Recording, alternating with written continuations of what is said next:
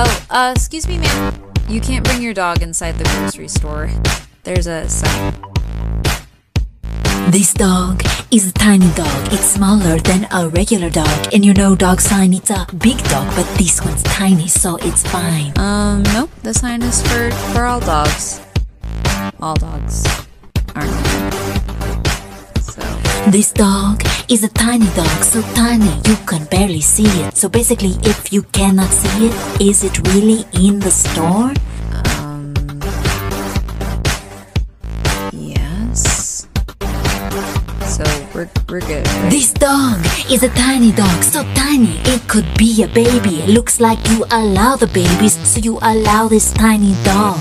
Yeah, a dog is not a baby. So unless it's like a service animal or something. It's a service animal.